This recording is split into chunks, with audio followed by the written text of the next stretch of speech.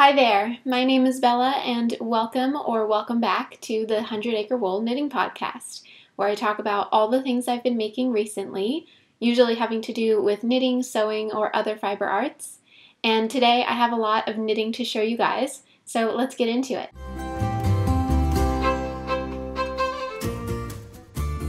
Okay, so first a couple of announcements. The past couple weeks I worked on a few tutorials for you guys.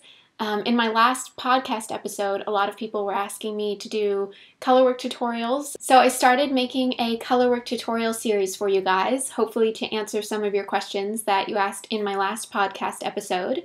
So part one of that series is all about color theory and general ideas to think about when picking out your colors for colorwork, and then part two is how to digitally mock up any pattern so that you can see what the colorwork will look like before you even start knitting it. So if you're curious about what those are, I will link them up here somewhere and also down below so you can check those out at the end of this video. And then the other announcements is a reminder that we are having a KAL right now. It is the Tudor Roses KAL. So if you're not familiar with Tudor Roses is a book that was put out by Alice Starmore, and it's a lot of patterns all around the Tudor era and inspired by the Tudor women. I really love Alice Starmore and her designs, and especially the Tudor Roses book. So if you're curious to join that KAL, I will link everything below. We have a group on Ravelry for it. And I will also link the book as well if you're not familiar with it. Go check it out and look at the beautiful, intricate patterns. So if you're curious about joining the knit along, it will be lasting all year long, so you don't have to get started on it right away, but make sure to join the group below if you're curious about it. Also, I am hosting this KAL with two other knitting podcasters, Zofia of the Burke Creations podcast and Gabriella of the Merriweather Knitting podcast. So they also have groups for this KAL, so you can go to Ravelry and join their groups as well. Alright, and with that all said, let's get into the knitting. So the first thing I have to show you guys this week is a work in progress. I have been working on this for quite a few weeks, and if you've been watching the podcast for any amount of time, you've probably seen this project in the works. So I am making this sweater for my mom. A little backstory, if you haven't seen previous episodes where I talk about this, my mom really wanted me to make a sweater for her, and she found a photo online of a sweater very similar to this, and she wanted me to make it for her, so I've kind of been making up a pattern as I go along knitting this. I'm not following a knitting pattern, just kind of making it up as I go along, and it's coming out very well in my opinion so far. I really like how it's coming out. So what it is a raglan sweater, so I'm working it top down. And so this is the turtleneck, and it's got some cables, and then I've split for the sleeves. I'm very excited about how it's turning out. So hopefully, I'm going to try to get all of this in the shot, but hopefully you can see. So here are the little arm sections here that I split the raglan for, and there's the other side there. So yeah, I'm working on the body section right now. And so I've been trying this on the entire time as I've been making it. My mom and I are very similar sizes, so I can kind of try it on and know that it will be fitting her as well. So I've been trying it on as I go, and so far it's fitting me very nicely. I'm making it a little bit bigger. She is a little bit bigger around the chest than I am, and I think I'm just sizing up, not even a whole size for her, but you know, just a little bit more to make it more comfortable on her. But I think it's looking very, very nice so far. So last time I talked about this pattern, I was almost about to get to the splitting for the sleeves here. So I've done that, and you can see this is kind of one opening, and then this is the other opening. And I tried my best to measure everything to make sure that I had the right stitch count and that nothing would be too big or too small. Because I kind of want the fit of this sweater to be close to the body, but not tight and not loose. So fitted, but not super tight, if that makes sense. So far that's working out, but like I said, my mom is a little bit bigger, so I'm hoping it'll fit the same way that it's fitting on me on her as well. So hopefully you guys will be able to see the details here. There are some cables coming down the raglan. So what I did was I increased on either side of the cables here, and then I just measured how many stitches I had on the arm openings to make sure they would be the right size, and then also across the chest here, because I kind of have it where I'm splitting for the sleeves right about where the fullest part of the chest is. So it's been a lot of fun doing all the measurements and figuring out the sizing for this. And I also started doing some waist shaping, or yeah, I guess I'll call it waist shaping. So what I'm doing now, since I've split for the body, or I guess I'm starting on the body, what I'm doing now is I'm decreasing so that the area of where the chest is going to be wider than where the waist will be. So it's not just like a straight, hopefully that makes sense. That it's not, the sides of the torso area are not just like the same width all the way down. So I'm decreasing right now to go in towards the waist, and then I'll increase again towards the bottom to go out towards the hips. So that's what I'm working on right now, and I think I really like the the decreasing method that I used. It actually looks very nice on the sides, in my opinion, so I like how that's coming out. And if you couldn't tell already, this is mohair yarn. It's not all mohair, but it's got some mohair in it to make it nice and fuzzy and cozy. This is a mix of mohair and alpaca yarn, and together I think they make maybe a sport weight. And I think the alpaca, I'm using drops alpaca, and I think the drops alpaca is supposed to be like a sport weight, but in my opinion it's really like a fingering. It doesn't seem thick enough to be a sport weight, so I think together they're probably a sport weight yarn. And I really like how it's working up. The gauge that I have on this is pretty dense, pretty close, but not too dense that it's not drapey, because I still wanted the fabric to be flexible and movable. And it has been a few weeks since I talked about this with you guys. Since the past couple weeks I was doing tutorials, so I have been working on this project a lot, even though it doesn't look like there's too much you know, knitting that's been done. I mean, I've done a good amount, but there's been a lot of work on this that has been off of the needles. So let me explain to you what that means. I have been designing the rest of the garment since I'm changing it. The photo, what I was going off of for the photo was mostly this top part here, these little cables at the turtleneck area. So that's what I was kind of basing it off of there. But for the bottom, I wanted it to be different. And also for the shaping, I wanted it to be different. So that's what I'm working on now. So I've been designing what the bottom will look like, and I'm really, really excited how that's going. So I'm planning on doing some more cable detailing towards the bottom, towards the hem area, and also on the cuffs of the arm. But it's going to be different than the top here. So that'll be a surprise when I get to that part in the knitting. I'm really excited to show you guys how that's coming out. And to address all of the people who have been asking me, pleading with me to please make a pattern for this, I have decided to do it, to actually make a pattern for this and, you know, get test knitters and then put it up on Ravelry for sale. So that's been a really exciting process, getting to design the rest of this and also looking up how to actually, you know, grade a pattern and write a pattern. I've been writing everything that I'm doing for this as I go, so that I know like what the pattern is looking like already, but I'm gonna have to grade it still for different sizes.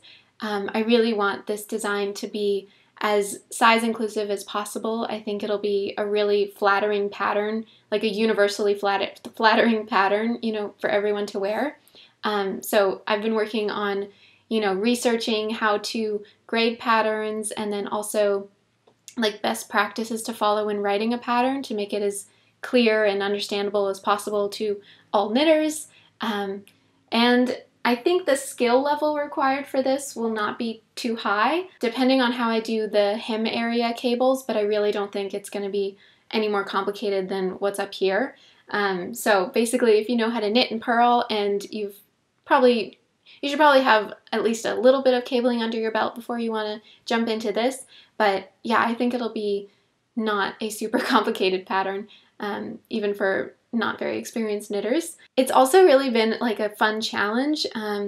If you've never made a pattern, or if you've never written a pattern before, especially like a sweater pattern where you're going to be doing a lot of different sizes, there's like so much math involved. I didn't even realize, yeah, since I've been doing all the research, and it's a lot, and I still don't even fully understand it, but I'm really going to try my best to make this, the best possible pattern that I can.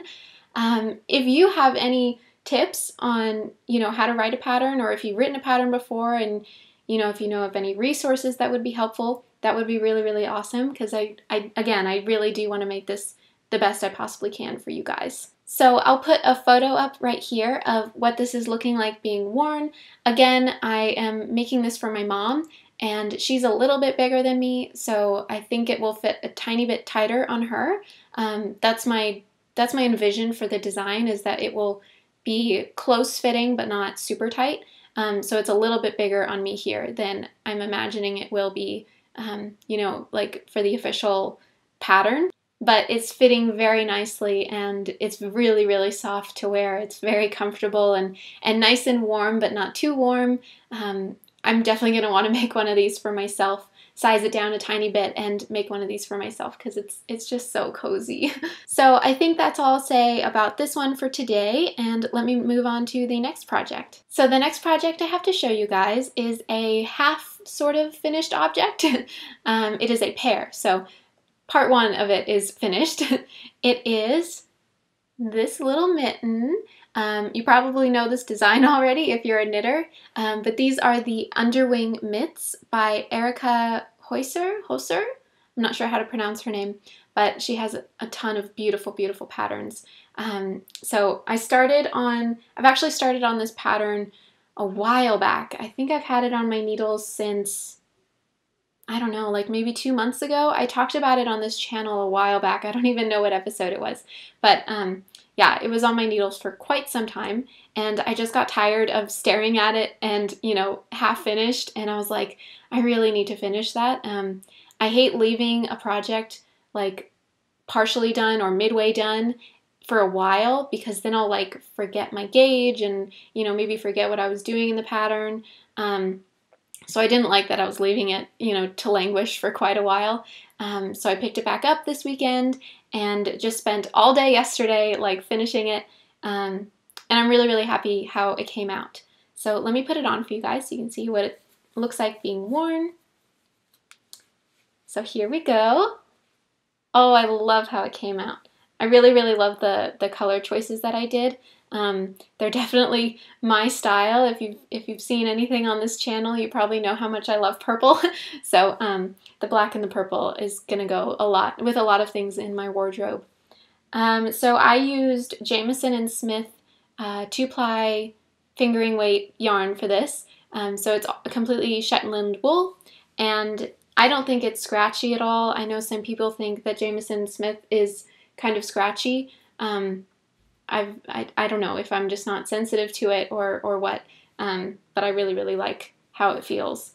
So the colors that I used are 81 charcoal, I think, and then FC21, I think, is the purple, FC21. But yeah, I really, really love this yarn. I'm also using it in my Yale cardigan, which I'll talk about in a minute. But yeah, I really love this pattern. I think it's just so elegant and gorgeous. So this is a little moth here at the top. When I was first looking at the pattern and when I first found out about it, I thought it was a little butterfly, which is also cool, but yeah, it's actually a moth. And then there's like phases of the moon down here. Hopefully you can see the detail of that. So this was really, really a fun knit. Color work everywhere, even the back. Hopefully you can see the detail of that too. This part actually reminds me of a cell boot pattern that I've seen. So I really had a lot of fun with this. I'm a big fan of color work and following those types of patterns, so this was really, really fun for me to make. So it has some ribbing at the bottom here, and then also at the thumb and where the fingers are. And so for the sizing, it only comes in one size. I think she calls it like women's medium or something like that, which I think I have pretty small hands, because I was looking at a bunch of pictures of these online on Ravelry to kind of get inspiration and see what other people were making. So I think it fits me a little bit looser than I saw most other people. I'm not sure if that was my gauge or what. I'm not sure. I thought I was doing a pretty tight gauge.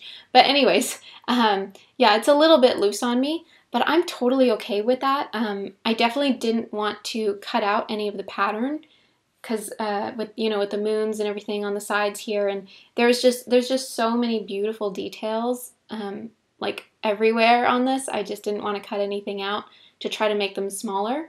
So I'm really happy with that, how they came out. Yeah, like I said, they're not going to be tight, so they probably won't be windproof. But I don't know, maybe they'll be like more like fashion mittens, just like warmth is not the main goal of these, probably. So yeah, I had a lot of fun making these. Where I left them last was, I think, maybe about here where I stopped last. And then I picked up the rest of it this weekend and finished it in like a day. So that was pretty cool. It's pretty quick knit. I was also just like knitting on it the entire day yesterday, so it went pretty quickly for me. But I changed the design a tad bit. So in the moth area, she has, I think, this area here, kind of where all the light parts are in the moth. So she actually uses 3 colors in the original design rather than the 2 that I did in this one. And how she made the bright parts on her version was she actually knits it all black, I think, like the moth area. She knits it completely black, and then she does a duplicate stitch on top afterwards. And she says that actually makes the bright parts stand out even more. So I thought that was pretty cool. But again, I just wanted mine to be kind of simple and low-key, if that makes sense. But yeah, this was a really, really fun project to make. And the yarn, oh my gosh, I can't tell you how much I love Jameson & Smith. It's really rustic and there's a lot of colors, even though from far away it just looks like black and purple. Close up, maybe I'll put a picture here of like what it looks like close up, what I'm talking about. But there's just so many other like hints of other little colors. Like there's some blue here, there's some red, there's some yellow even. So it's just really, really cool yarn, which I really appreciate in something this small and something that you'll be able to look at all the time. Having gorgeous yarn is definitely very fun. So I'm not sure when I'm going to be making the matching pair to this. I have a lot of projects in the works and a lot of projects that I need to start that I promised for people. So I don't know when I'm going to get to this, but I just wanted to finish this one because it was just, I was scared that I was going to mess it up if I waited too much longer to actually finish it. So I think that's all I'll say about this one for today, and let me get into the next piece of knitting. Okay, so the next knitted object that I have to show you guys today, another work in progress, is the Yell cardigan that I'm working on. So let me see if I can show you guys what it's looking like. It's very flippy right now. And I haven't gotten as much work on this as I wanted to, but again, with my mom's sweater, I was working a lot on that and doing a lot of research, so that took up a lot of my time. But the Yell cardigan is coming along, and for the people who gave me a lot of wonderful comments on this last time, I asked for your opinion on how big this is, and a lot of people responded with a lot of really helpful comments about how I could change my gauge and stuff, and how they thought that it kind of looked really big for me, which I will say that I did measure this. So I didn't start over, first off. This is, like, I kept knitting on what I showed you last time. So I measured it, and it is exactly the measurement that the pattern says that it should be. Marie Wallin gives you a, this is by Marie Wallin, by the way, if you're not familiar with the Yell. So Marie Wallin in the pattern, she gives you a schematic of the measurements of the pattern. So she tells you how wide this one is supposed to be for each size. So I am on track with that. I think it's just supposed to be really wide. I think it's just a really oversized cardigan, which I'm okay with. That's part of the reason that I really love this design. I think it brings attention to the knitting, which I really want in this one, rather than, ooh, I'm losing stitches. Uh-oh, that's okay. Rather than, bringing more attention to your figure or, the person wearing it, it brings more attention to the actual knitting, I think. In my opinion, that's what I noticed from it, which I really like in this in this occasion, in this particular piece. It's just going to be oversized, and that's okay. But one thing I am going to say is that, hopefully you can see this, it's kind of flipping on itself. Do you see the bottom here is kind of flipping up? Which I haven't blocked this at all yet. I haven't steam blocked it or anything. This is just, I just stopped working on this and grabbed it to show you. This is real life, what real knitting looks like in progress.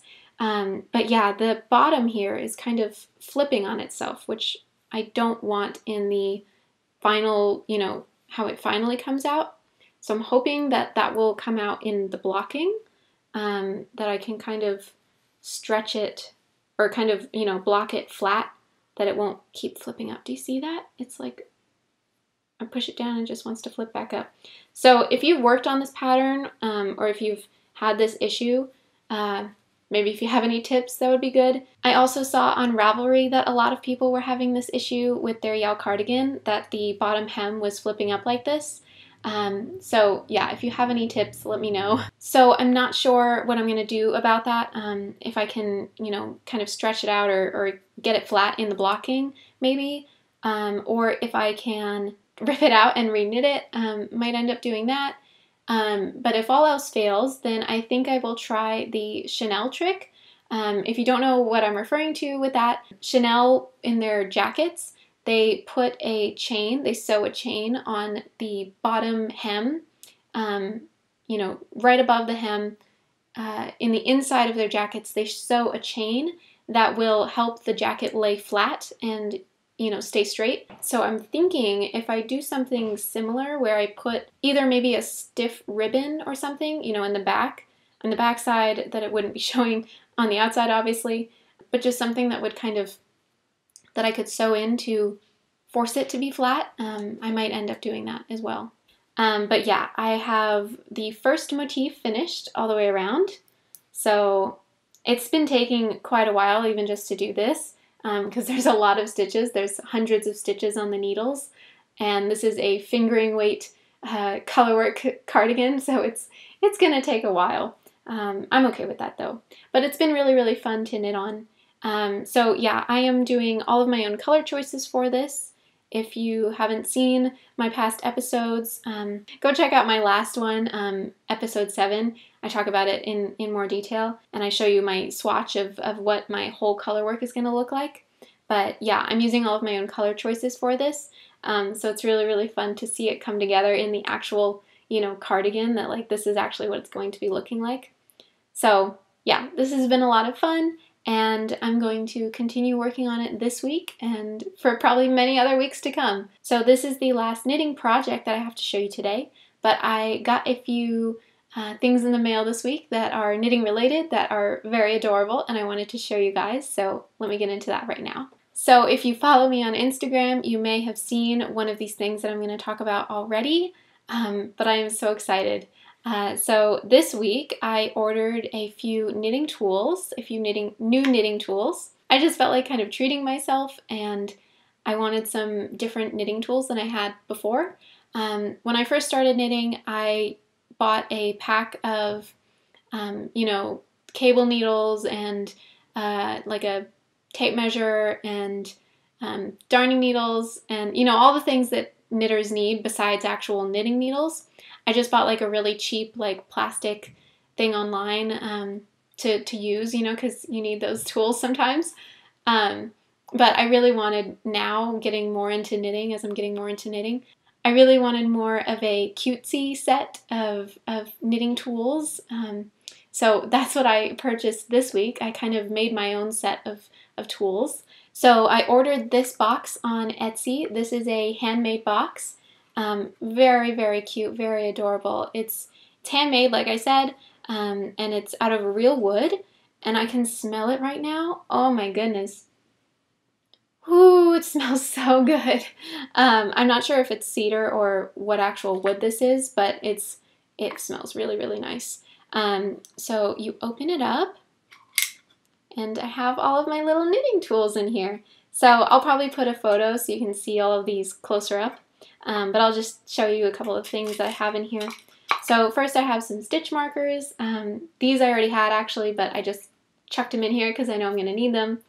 And then I also got some darning needles. So I got these, I got a few of these things from Ritual Dyes. I went on their website a couple days ago, or actually like a week ago, and I saw that they had a knitting tools section, and then I just fell down the rabbit hole. I mean, you know how it is. They had so many cute things, and I just couldn't resist. It was just so adorable. That's actually how the idea of all of this came about, was I saw how many cute knitting tools they had, and I just wanted to make a little set for myself. So these are my darning needles now. It comes with a lot of different sizes, whether you're working with you know, thinner yarn or thicker yarn. There's a lot of sizes for you to use in this one for weaving in your ends and such, and seaming and, you know, whatever else you might need. And then I put my little tape measure in here. This one I also already had, but, you know, this is also necessary for a little knitting toolkit. And some more stitch markers. And then this has to be my favorite thing in here. These are Seki scissors. I don't know if I'm pronouncing that right, but it's S-E-K-I. So these are little thread snips. Let me get the top of these off so you can see. So this is what they look like. I hope you can actually see these. So these are so tiny and cute. I am obsessed with miniatures and mini things. My entire life, I've just loved minis. So when I saw these, I didn't even know these existed. Like, how can you make scissors so small and actually work? Like, these actually function, and they actually, you know, trim your yarn like you need it to. I just thought they were so freaking adorable. I couldn't resist. And then I also got some cable needles for, you know, I love doing cable knitting. So I got some cable needles. So it came in a pack of 3 of different sizes, and it's made out of bamboo. They're made out of bamboo. So they're really, really beautiful. They're really pretty, and I really, really like them. I was actually using them a bit on my mom's sweater because they came in the mail when I was still doing the cables. So I've tried these out, and I really, really like how they are so far. They actually are better than my plastic ones. These ones are a lot smoother, and it doesn't catch on the yarn. My plastic ones were catching on the yarn all the time, and it was very annoying. So I really, really love all of these little tools, and they've been a lot of fun to use in the short time that I've had all of them. I know that these are going to last me a long, long time, hopefully forever, because, you know, they're all good materials and well-made tools. So I'll link everything below if you're curious on what these things are, and if you would want to pick one up or pick some up for yourself. I'll link them all below, just like everything in this video. I always link everything below. So yeah, just wanted to share this cute little thing with you guys. So that is everything for today. Thank you so, so much for watching. I hope you enjoyed today's episode. And make sure to like and subscribe if you're not subscribed already, so that you never miss any more of my episodes. And make sure to check back for next week's episode, where I will show you my progress on these projects, and I'm also going to be casting on a new thing. So make sure to check that out next week. Thanks again for watching, and have a lovely rest of your day. Bye-bye.